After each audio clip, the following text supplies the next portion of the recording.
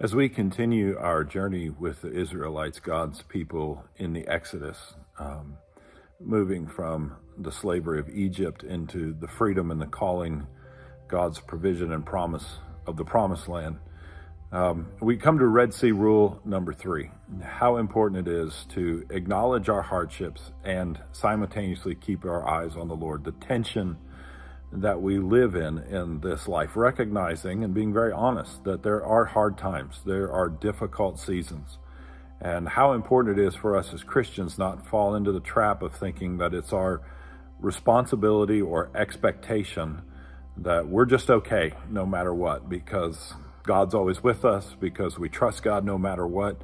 All of those things can be true, and we can still go through some really difficult seasons of life. There are times we don't understand the situation or circumstance we find ourselves in, the hardships we're facing. We may know God is with us. We may trust that God will redeem our circumstance, but we don't know what God's up to, and we go through hurt and heartache, pain, discomfort, and disease. And so as we continue today to think about Red Sea rule number 3 and what it means to acknowledge our hardship and keep our eyes on the Lord at the same time, I want you to imagine that you're going on a trip. Let's imagine we're going on a camping trip. And what would we do? There would certainly be things that we could pack to have along with us to make our camping trip better. We would want a tent, a shelter of some kind to keep us dry. We would want appropriate clothing. If we were going into the mountains in November or October, we would want some clothes that will keep us warm. If we were going down towards the beach in the summer, we'd want some warm weather clothing, swimsuits, things like that. Having the appropriate things packed. Food, water, all of these things would make our trip so much more enjoyable. Now, let me add a little caveat to this trip. Let's imagine that you have a camping trip planned for a week, and you look at the forecast and you see that one day out of that week there's going to be a thunderstorm, and your plans for the day you anticipate are going to be washed out. Maybe you even go and you realize that Thursday is going to be a washout. It's raining.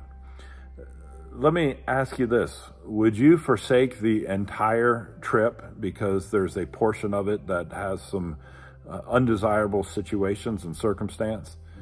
Probably not. Hopefully not. Hopefully you'd be inspired and be able to say, hey, you know what?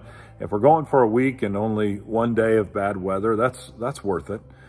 And I think it's a helpful metaphor for us to kind of frame our understanding. There's a portion of our life that's hard. I pray it's not the majority of your life, but there is a portion of our life that is very challenging. And those challenges on that particular day, those storms that arrive on that portion of your life might be heavy, they might be intense, they might be significant. And one of the things we recognize in Red Sea rule number 3 is there's nothing that we can do to just eliminate all of those storms that come, but there are some things we can do to prepare for them. If you look at the forecast in advance, what extra things are you going to pack? A poncho, towels. I don't know. I'm not much of a camper, even if it's wonderful weather. So not being much of a camper, I can think of this metaphor, but I don't know exactly how it would all play out and what it would look like if we were packing extra for stormy weather and difficult seasons.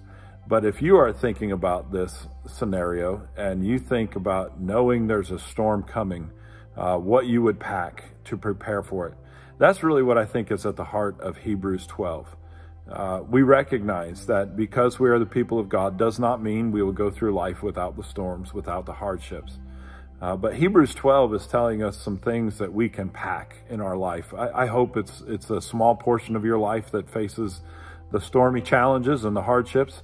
But Hebrews 12 is reminding us, hey, there's some things that you can pack as you prepare to go through life that can help you navigate those in a faithful way, that can help you keep your eyes on the Lord as you're going through the storms of life. I pray that this reminder is a blessing for you and your life and for your small group as you gather and discuss what it means to work out and live out Red Sea Rule number 3. Acknowledge your hardships, recognize the storms, but keep your eyes on the Lord. What are the things we can do to prepare to navigate those storms in a faithful and God-honoring way? God bless you.